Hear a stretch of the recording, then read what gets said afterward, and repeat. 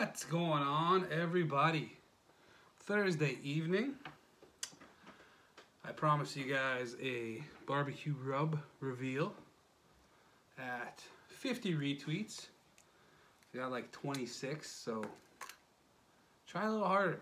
Come on, guys. There's like 800 cheapies now. What do we got today? We got acai blueberry pomegranate. That's good vitamin water. That's delicious. What do we got for you? Barbecue rub reveal. What do we got here? 20 something. I got more. Lots of them are in a barbecue trailer.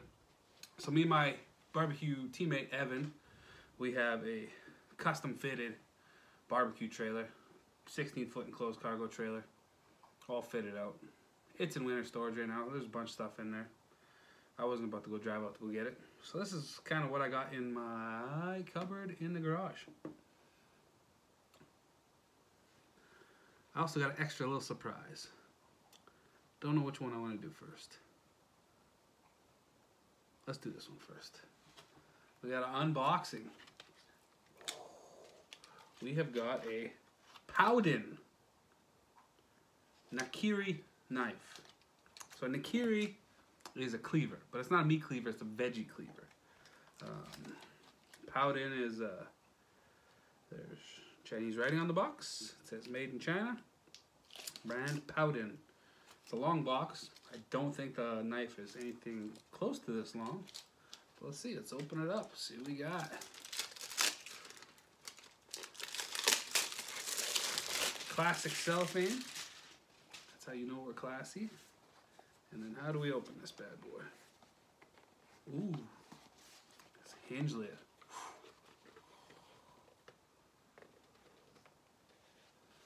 Nice. So what we got there? We got ourselves a little warranty card. If you don't order anything from Amazon, it came from China, chances are you start seeing these little cards. It says happy, not happy, support, who you can call. We've got all their other knives that they offer. So we have, oh, it doesn't show it on there. Features. German steel, 56 plus degree hardness. That sounds pretty good. We got a foam spacer, it looks like. Here's the knife. It's a weighty knife.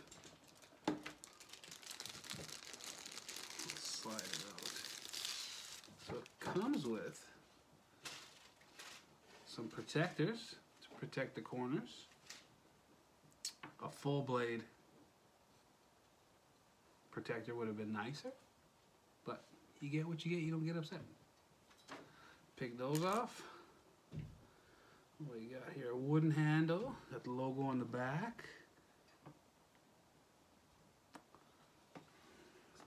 I said it wasn't going to be near anything along with the box, but that's not bad, eh? That's not bad. It's tough buying knives sight unseen without holding it. You're just kind of guessing. This one's alright.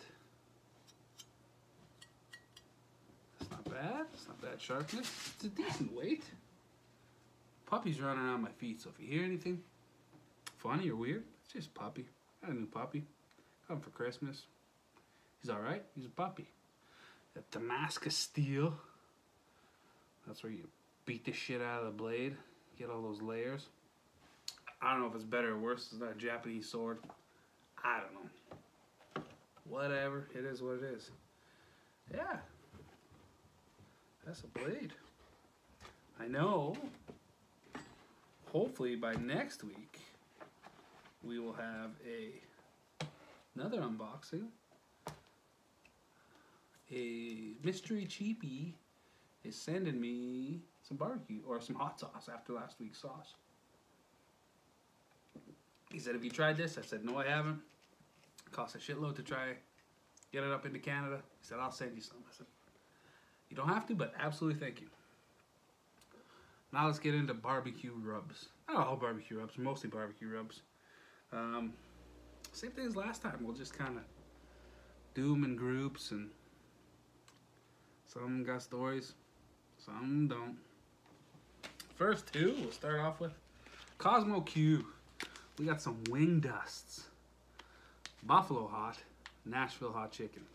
So they got like a dozen, I think now, different flavors in their wing dust lineup. Chili lime, I think.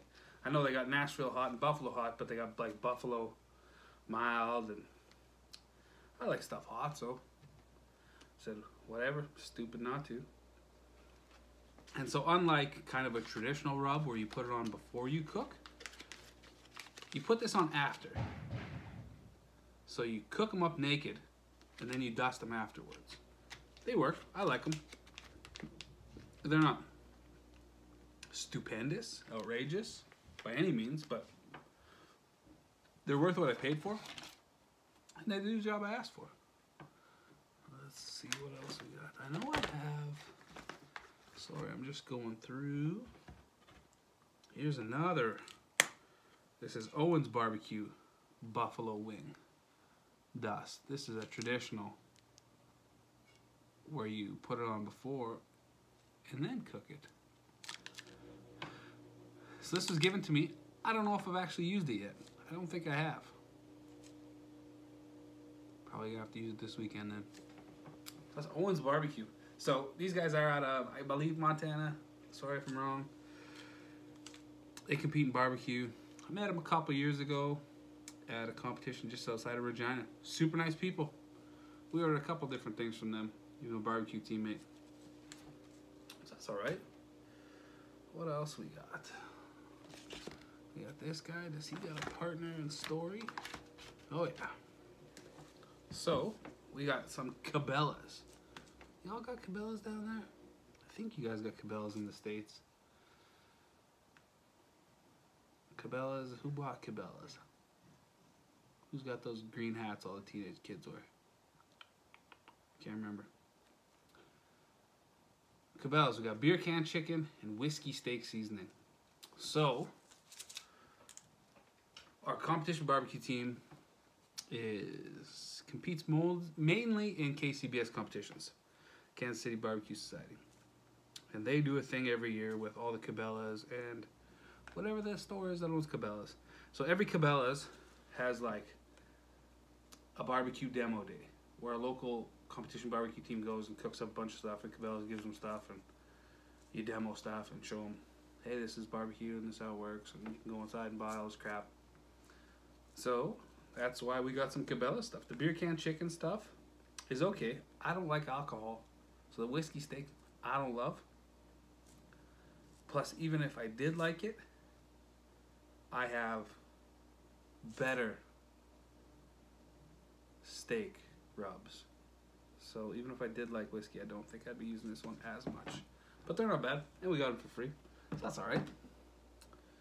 What are we gonna go on to next? I'll probably go on to this guy. Actually, we'll do this guy because he should have went with the other one. Cosmos Q Honey Chipotle Killer Bee. Good on everything. This one's actually really good. Small batch barbecue rubs blended for quality and not quantity. That's their words, not mine. All I know is they're really good. So that one's a good one. What else we got? We got these bad boys. So these ones were given to me from a friend, and they're really good. I got Blues Hogs. So Blues Hogs, one of the like OG competition barbecue rub and sauces. Their sauces are still like, everyone uses them. So the guy who made Blues Hogs, he sold out to another company, and yeah, so we got the original red label and bold and beefy. Bold and beefy, yeah, hear that? Guys being loud. Bold and beefy, still wrapped up, haven't used it yet.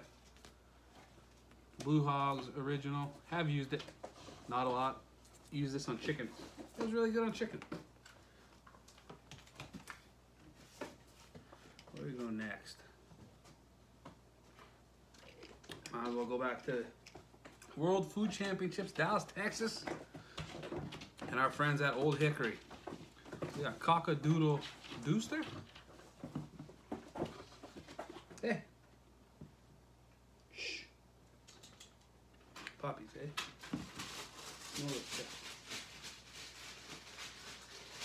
Found the cellophane from the knife. Yeah, take that over there. Cock-a-Doodle Dooster. Tastes a lot like chicken stock. Haven't used much of it. They're all beef. It's decent. It's good. But here's their one. Hold on a second. Hey.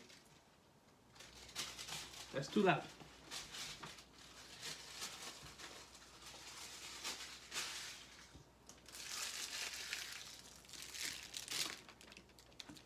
Pepperall. Old Hickory pepperall.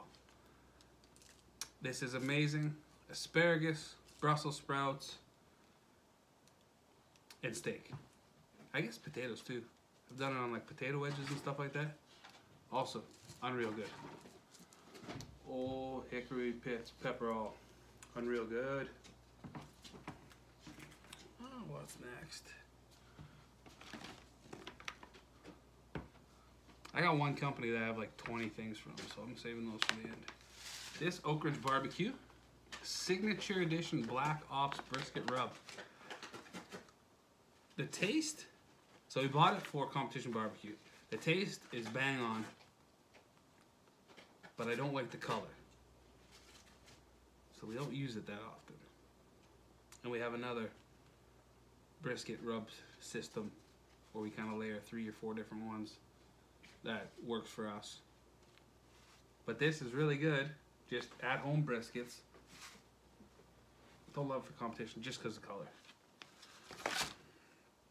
Prairie Smoke and Spice, they show up again. They were in the sauce video. Local guys, national barbecue champions. That's Canada. Hey.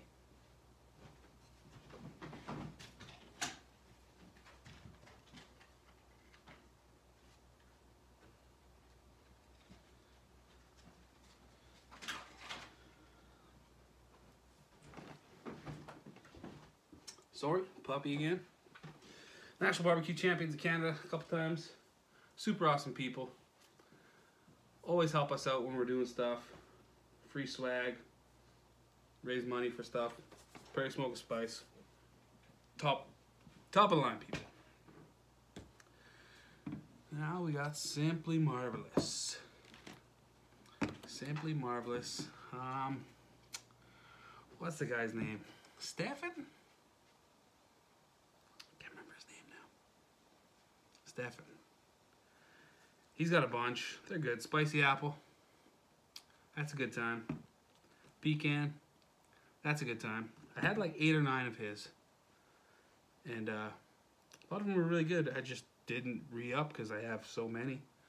I'm trying to remember what else he's got that's really good. And then Popitude, a finishing rub.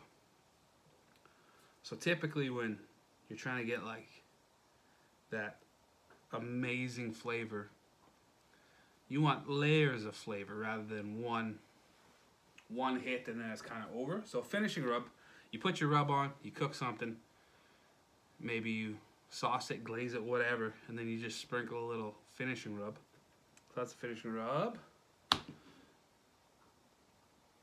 Haven't used that one that much, but that's okay. And then we got Big Papa Smokers. So Big Papa Smokers out of California. Can't remember where. The owner of Big Papa Smokers, Sterling Ball, owns a guitar company. Can't remember which one.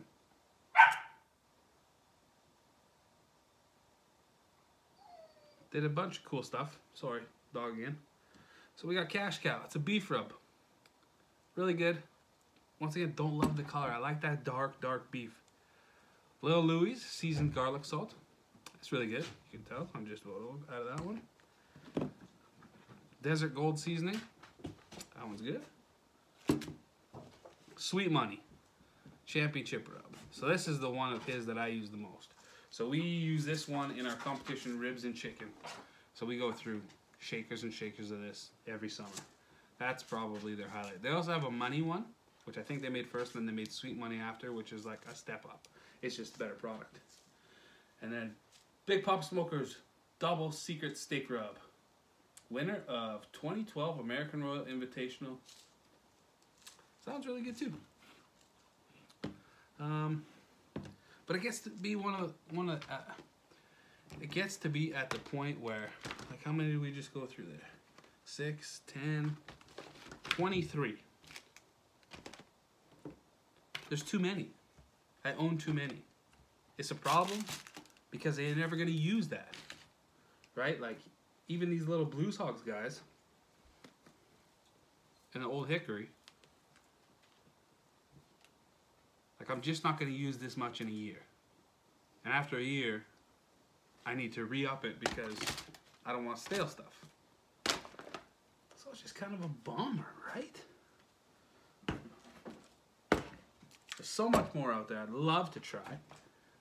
But I can't eat barbecue rub stuff every night. I just can't. So this dog, this will not stop with everything loud. Is that too loud for you guys? Because I can't tell. He's just digging away. All the loud stuff, none of the quiet stuff. Take a sip of that vitamin water. So there's new cheapies. So welcome if you're a new cheapie. I'm Kent at Kent Hansen on Twitter. Not an OG cheapie, but I was in the first 300. I don't remember what number I was. But yeah, welcome everyone who's new. Appreciate you being here. About every week, I got a podcast, Dish Up Podcast. I kind of don't always just gear that directly to the cheapies, but these Thursday night vids, I kind of, you know, this is for the cheapies. You know, help you guys. If anyone's got questions, toss them out there. Cubs fan 3712. We were messaging back and forth this past week. He's asking me, hey, all I got is my military knife. I need something else. What should I get? So I went back and forth, back and forth, back and forth. So I figured at the end of this video, I'd just show some knives. Show you what I'm working with. Give you some suggestions. I know we talked about this on one of the early podcasts, but no vizzies. Now we got visuals. So first off, chef's knife. So this is a chef's knife. This is a Victorinox. This is a 10-incher. This one, thin blade. I don't know if you can tell. Thin blade, real light. It's good if you're doing like soft stuff and a lot of it. Onions, peppers, celery, mirepoix. You're just making a lot of something that's real light or real soft. Perfect knife for that. Or carving a turkey, but white meat, not bone. Thin blade, chip easy, dull easily. Here's one of my favorite chef's knives. It's a big heavy duty guy. This guy probably weighs 4 times as much as the last knife, and it's quite a bit shorter. It's quite a bit shorter now because I dropped it on the tile floor in our last house and broke the tip off. But I still love the knife, so I keep on using it. Nice weighty handle. This is breaking down a full chicken into parts. Trimming up a roast with lots of fat stuff in it. Perfect knife for that. And then we're going into this one. It's a Henkel. So when I first started competition barbecue, They sell these Henkel bush dressing for like hunting. Bush dressing sets. And they got this guy in it. I don't know what it's called, cleaver. It's got that shape. But yeah, this is for dressing. So heavy duty stuff, right? This is a nice light one because it's supposed to carry it out into the field. Sorry, puppy again. Bright handle, so if you drop it in the snow or in the bush, you can find it easily. You don't step on it. I like these ones because we can just beat the shit out of them. $100 I think we paid for a set. It's got like 4 knives, honing rod, and they're just there to get beat up. That's what they're for. They sharpen really well, but they don't hold it for a long time. But they're there to get beat up. That's why I like these guys. Next off, we're going to serrated blade. So serrated blades, awesome for things like, this is also a Henkel, sorry I got distracted. Bread, obviously, cutting bread. But also like cutting roasts. You can cut a roast with a serrated knife. Tomatoes, if you're doing a lot of tomatoes, a knife like this is really good. This is also good. I got a little tiny serrated guy. I think this is technically classified as a steak knife, but it's a Wustroff. But perfect serrated blades, perfect for cutting tomatoes. This one, when we went to Dallas for World Food Championships, barbecue division last year, everyone got a welcome bag. So me, my son, and my wife went, and each one had one of these guys in them. I think that they're not expensive, they're like $5 each. But yeah, so we got 3 of these.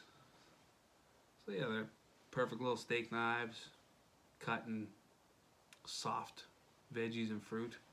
So this guy's really good for. Also, if you got one bun. And the last but not least, kitchen shears. So this is a beater set that we have. Kitchen shears, I think, are absolute must. After a good chef's knife, kitchen shears are, you gotta have them. And they can't be the same craft scissors that your wife uses for cutting the kids' hair during quarantine. You have to have kitchen shears only for the kitchen, because you're gonna cut the backbones out of chickens for spatchcock. Some people use them for cutting pizza. I've seen that. I don't know why, but I've seen people do that.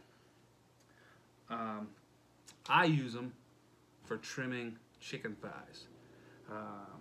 When you do competition chicken thighs like I do, you realize how much fat is in chicken thighs. You don't want to eat all that fat. I strip them, use these to get in there, get all the gross bits out, wrap the skin back around it. Yeah, kitchen shears, the absolute must. Yeah, so, and then this bad boy, which I picked up today. Big unveiling with you guys today. Veggie cleaver. So I'm gonna give this a run through, see how it goes. And obviously something like this, all knives, you should hand wash them. You shouldn't put them through the dishwasher. But something like this, for sure hand wash, for sure.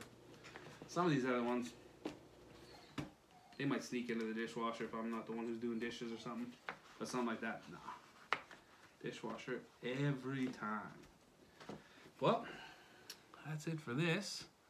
Thanks for hanging out with me. That was fun. Hop on the Twitter at Ken Hansen. I'm sure we'll talk throughout the weekend, next week.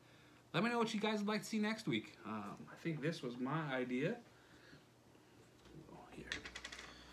Let's do puppy reveal. Shadow, come this way. Come this way. No, this way. This way. Come on. Come on. Let's go. Let's go. Let's show the people who you are. It's puppy reveal. Say hi, Shadow. Look at all the people. Oh yeah. Oh yeah. Yeah. That Shadow. He was the one making all the noise. He says, sorry about all the noise. Yeah. Toss on the Twitter. Say, hey, talk about this next week. Talk about that next week. Reveal this. I'm going to have to do a singing reveal. But then again, maybe not. Alright. Thanks for watching.